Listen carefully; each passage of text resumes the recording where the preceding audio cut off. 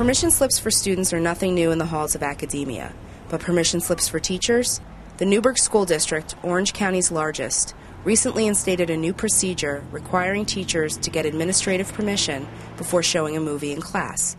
The rule has received mixed reviews so far, particularly from teachers who, for years, have screened classics such as To Kill a Mockingbird or Schindler's List to their high school students. Some Newburgh Free Academy English teachers are calling the decision an act of censorship, but what do their students think? As long as they're educational, there's nothing wrong with them. And did these movies, in your opinion, have any educational benefits? Yes. They give historical context of what went on. Well, I felt that Schindler's List was a really good movie because we were learning about the Holocaust at the time. And it really showed me a lot about, what was going on because it was in a movie, which was basically like a documentary because it was all true. And I learned a lot from it.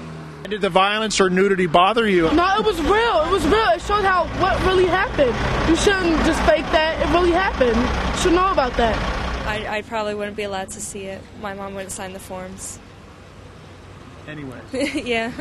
She'd tell me to find another way to figure it out. She'd send me to the library to find a book.